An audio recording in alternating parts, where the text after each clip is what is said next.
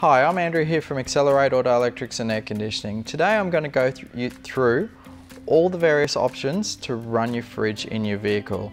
As I go through, I'm pretty much going to start from the cheapest to the best option. Okay, so here we go. First option is to run off your start battery. Sometimes this can be achieved just purely by plugging into one of the factory cigarette sockets on your vehicle or running a separate wire down to another cigarette socket. The reason why you'd run a dedicated wire is the factory wiring is often quite too small, and you'll find the fridge will cut out really early because you just get too much voltage drop, not enough current down the wiring, and the fridge will cut out. With the fridge running off the cigarette socket, off the start battery, you've got two options. Either have it running off the battery.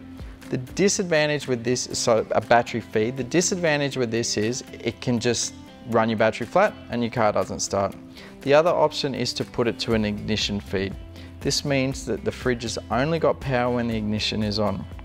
The advantage of that is you're obviously not going to get a start battery because the alternator is going to be charging whenever the fridge is running.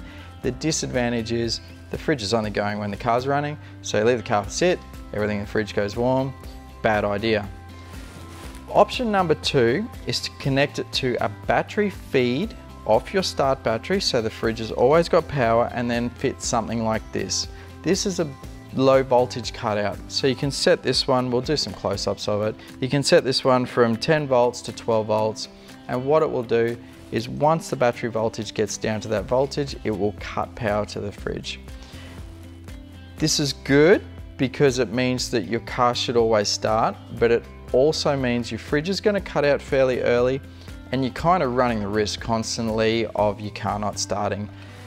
I would definitely not recommend it, but this is by far the cheaper options that should ensure your car starts. The third and better option is installing some sort of auxiliary battery.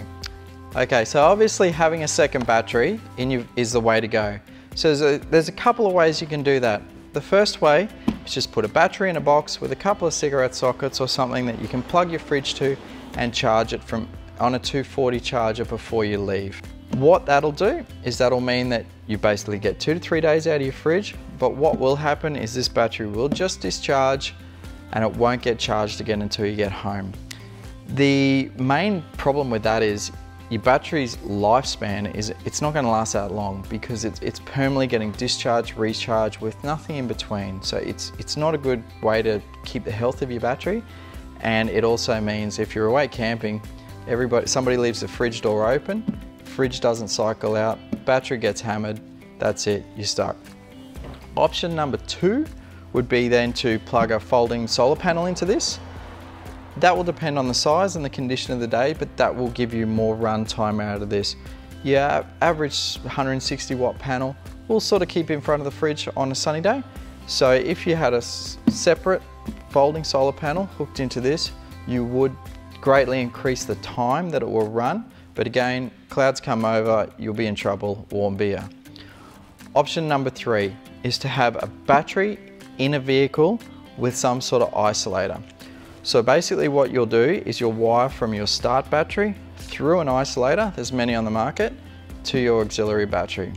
What that'll do is that'll mean that when your car's running, the battery will charge. So if clouds come over or somebody leaves your fridge lid open, you're not getting the time you spent.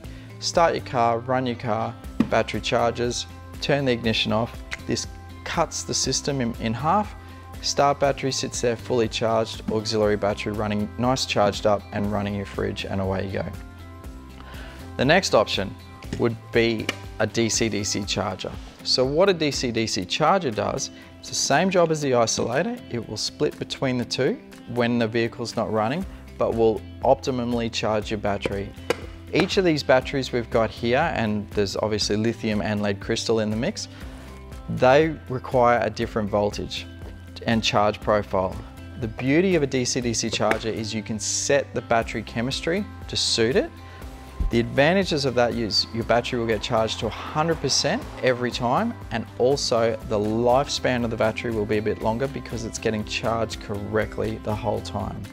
Also, most DC-DC chargers, this one included, will have a MPPT solar regulator in it, so therefore you'll get a much better efficiency out of your solar panel than you will with the standard regulator that comes on it. So obviously at this point we've decided that auxiliary battery with a DC-DC charger is the way to go. Your battery's going to last longer, your fridge is going to run for longer. The next question is, where do you want to put the battery? Some vehicles lend towards under the bonnet, say new Hiluxes, Prados, 200 series, they all fit, D22 Navaras, they all fit very well under the bonnet, and you generally go for some style of calcium battery under the bonnet. The reason why you go calcium is most AGMs don't like the heat. Other vehicles don't give you that option, say Rangers and so on, so you'd either go for a battery box like this in the tub or some kind of slimline behind seat that we can show you an image of now. So personally, what I always feel is best is if you can somehow have a battery box or under bonnet system mounted to the vehicle permanently and out of the way. What that means is your battery's permanently getting maintained. Every time you drive your car, that battery's getting a charge with a DC-DC charger, so it's gonna last a lot longer. And also it's tucked away, out of the way, and it's always there. Okay, so you've got your fridge, you got your battery, we've decided we're gonna go to a DC-DC charger, you're not sure where the best place to stick it is, give us a call on 1300 227 353, email us at info@amae.net.au, and we can go through all the options that will best suit your vehicle and your application.